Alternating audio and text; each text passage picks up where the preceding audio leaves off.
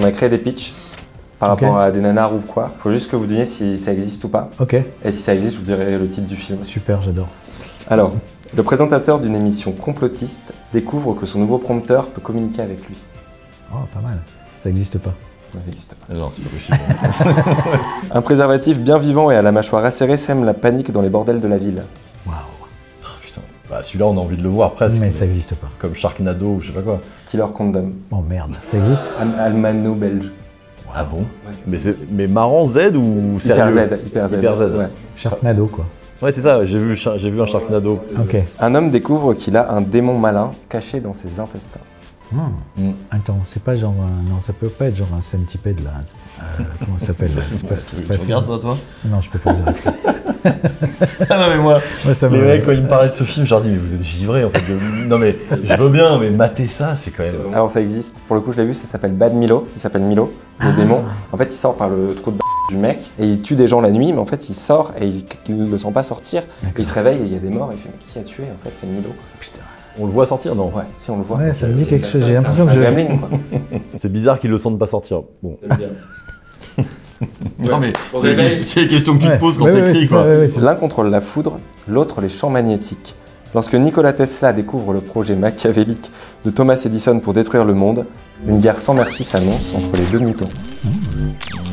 C'est le mot mutant à la fin qui me bug. Ils étaient de la même époque ou pas? Moi ça je sais pas si les scénaristes ils ont poussé.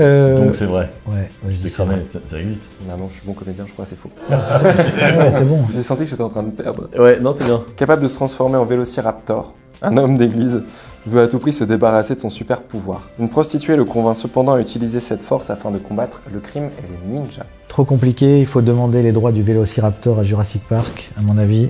Ouais, mais trop élaboré pour qu'un mec de SensCritique l'ait inventé, donc vrai. Faux. The Velocipastor. C'est vrai? Je te jure.